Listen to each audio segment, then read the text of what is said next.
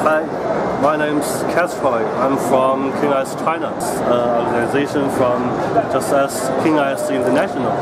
And this year is the first time we come to the Intercom and try to see the condition of this exhibition and try to know other people's here. And this year we will have to participate two other exhibitions. One is in Shanghai and another is in Guangdong. It's in June and September. And just about 1 week ago, we just finished the exhibition in Frankfurt. We just have a seminar about the 24th in April. The seminar is about smart grid and smart city. It's not so big as KNX International.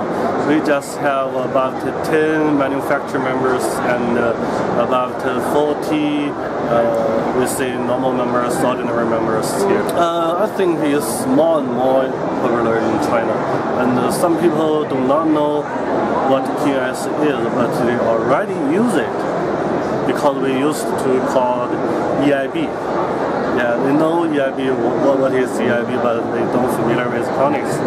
But now we try to promotion KNX to all the peoples, and it's very easy to accept. Yeah.